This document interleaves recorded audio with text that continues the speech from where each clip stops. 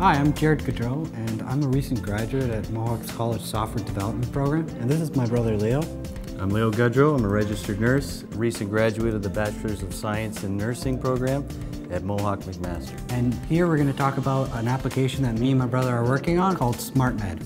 Mohawk was hosting an event called Apps for Health in 2011. We entered a prototype that won second place. iDeaWORKS approached us afterwards and said, this is something we'd actually like to see happen. From there, we started developing.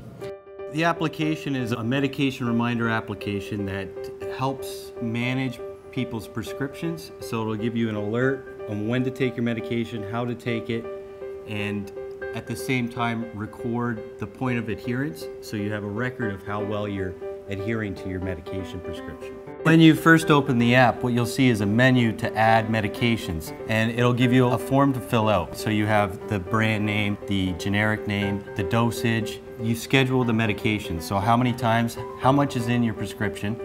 So it'll give you a reminder of when to refill it if you need to refill it. It takes all that information so you have it locked in and able to remind you of how to take it every time. Instead of remembering to look, it'll tell you at the face value. It'll give you a reminder right away.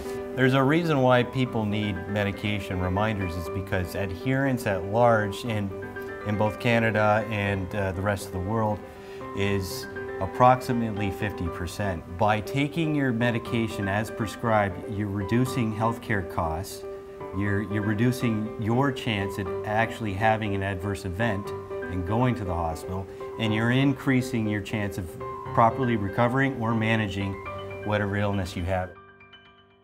It's been an interesting journey, and it's been an interesting experience. Mohawk gave us facilities and resources to help us start this program and business. This app's come a long way from day one, and I think it's helped me grow as both a nurse and a person, and it's really opened my eyes to all the aspects of healthcare.